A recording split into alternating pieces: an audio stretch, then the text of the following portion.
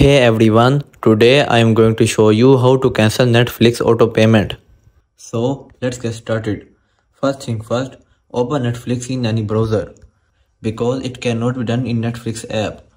Once you are in the Netflix browser, simply click on three horizontal lines at the top left corner of the screen and then from there click on the account.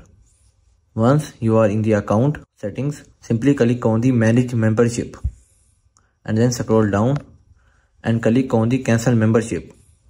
Now you have two options. If you click on the finish cancellation, then your Netflix auto payment will be cancelled forever. If you click on the pause for 1 month, then your Netflix auto payment will be paused for 1 month. The choice is yours. And that's how you can cancel Netflix auto payment. If you found this video helpful, give it a thumbs up and subscribe to our channel for more tech tips and tricks. Thanks for watching.